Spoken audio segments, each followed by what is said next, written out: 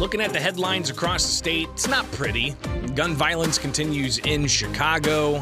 There was a drive-by last night where one of the headlines is 13, 14 people shot, including 3 children. It's pretty remarkable, but you've also got gun violence that's happened even here in Springfield. And Peoria and Decatur and East St. Louis and all over areas of the state that are more densely populated. But you also have a shooting that happened at a school in St. Louis just a couple of weeks ago. So still a lot of this is fresh in people's minds. What should gun owners be thinking about as they head to the polls in just a week's time? To talk more about that and some events that they have coming up all throughout the state, including here in Springfield, we're talking now with John Boch. He is the executive director of Guns Save Life. John, thanks for taking time with us this morning. If you could just react to, I guess, the spate of gun violence stories we see in Illinois, in Chicago, elsewhere throughout the state, and the response that a lot of people have about, hey, we need more gun control. Is that the right direction? Good morning. Good morning, sir. Boy, there is a lot of violence out there, but it's not gun violence. It's gang violence. It's gang violence. We've got crime on our streets thanks to soft on crime policies. And gun owners are obviously concerned about crime. They're worried about property values that are declining because of violent crime in their neighborhoods, such as Inglewood, where property values have dropped, 22% in the last year alone. And, when we got kids that are graduating that can't read, 1 or 2% of kids that can read and do math in Decatur that have graduated, but they can't read or do math in grade level, but just 1 or 2% of them. That's why gangs are so appealing to these kids. But yes, we have Gun Save Life meetings across Illinois at Gun Save Life, including there in Springfield. We'll have the wonderful Mary Miller will be our main speaker. Congressman Mary Miller will be our speaker next Monday at the MCL cafeteria there in Springfield. And we've also got a school resource officer who's very active in the whole school resource officer nationwide, Rich Hirsch. He's District 87 here in Bloomington, Director of Safety and Security. He's going to talk about how to identify if your kid's school is safe, and if it's not, how to approach the administration to make changes to make the schools safer. So again, that's going to be Monday here in Springfield. Election Eve on November 7th. It's going to be at MCL Cafeteria, where you'll hear from Congresswoman Mary Miller, and I'm sure others are going to be speaking as well. But John, we hear from some of the political actors across the state. Governor J.B. Pritzker has said that we need to ban what he calls assault weapons. You've got the issue of Highland Park and that mass shooting. That has some state lawmakers pushing for some kind of restrictions on what types of guns law-abiding gun owners can purchase. How do you anticipate that's gonna play out after the election? Well, it's going to be symbolism over substance, because they can pass all the gun control they want, but under the new Bruin Supreme Court decision, that new gun control bans of guns is not going to stand up to the precedent set in the Bruin decision of the U.S. Supreme Court, and those will be struck down.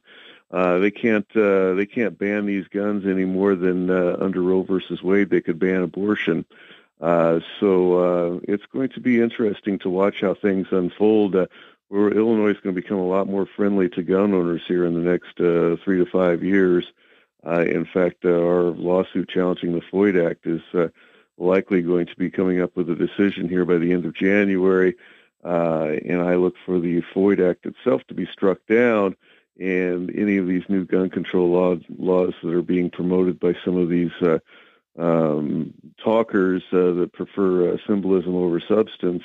If we want to work on our crime problem, maybe we could work on our education system here in Illinois to make gangs less appealing to these individuals who can't read and write when they come out of school, and make gangs a little less appealing to these individuals, because if you can't find a job, you have no economic future. What have you got besides crime?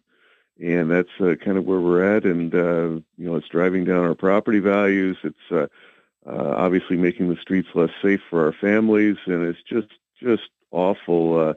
What's going on here in Illinois? It's turning into a crime-ridden cesspool up in Chicago, in particular, and other bigger cities across Illinois downstate.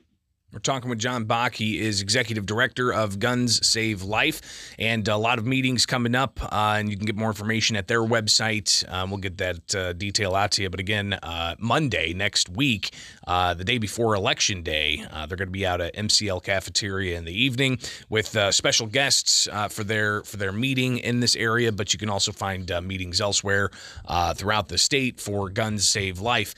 John, as people head to the polls, and they're thinking about which candidate to support. We've got several contested races here locally in the state Senate. Where can they find comprehensive information on how these candidates stand for the Second Amendment? Well, between our website at gunsavelife.com and the Illinois State Rifle Association's website, isra.org, there's two great locations right there. And for NRA members, they can visit the NRA's Political Victory Fund website and check there. But I think just common sense, just a modicum of research on a candidate will tell you whether or not they support the Safety Act, which is going to be the purge law come January 1st, whether or not these candidates support gun control or if they support gun rights. Gun control only impacts victims, not criminals. Gun control does not impact the ability of criminals to carry guns. It only impacts the ability of law-abiding citizens to have guns and use guns to protect their families from violent crime. And it should be an interesting election, to say the least. I mean, obviously, their voters have a lot of self-interest to go out and cast a ballot this time around, and encourage your friends to go out and cast a ballot for pro-freedom candidates. Vote freedom first. And get out there and vote, folks. Get out and vote. Again, John Boch with us. He's the executive director of Guns Save Life. You see their news publications free to pick up all over the place. And, of course, you can stay plugged in with what they've got going on at their website. John, give us the details of the website again and kind of an overview of meetings, not just in Springfield, but some other meetings that are coming up in the week ahead. Yes, sir. We've got, it's gunsavelife.com, as you mentioned, gunsavelife.com. We've got Peoria tonight with Representative Tom Bennett going to talk about the Safety Act and some other issues. Wednesday night in Macon County at Mount Zion at Causes Pizza, we're going to have the Macon County State's Attorney talking about the impact of the Safety Act and all that there in the Decatur area. Thursday night will be Peoria with Rich Hirsch from the District 87 Safety and Security Officer. He's going to be talking about what's going on in the schools and how to keep your kids and grandkids at school safe. And then next week, of course, we've got Springfield with Mary Miller. And Tuesday night, we've got Rantoul. And Thursday, we've got Charleston. And Wednesday, we've got Lake County up way north. We've got a speaker there going to talk about 911 and what happens behind the scenes when you make that call to 911 for help. So again, all kinds of events. You can see articles and more events at the website Guns Save Life. Is it .com? .com, yes, right, sir. John Boch, greatly appreciate you taking the time with us, and we'll definitely be connecting again in the near future, okay? Thank you, sir. Have a great day and a good weekend. You too. It is Springfield's Morning News on WM.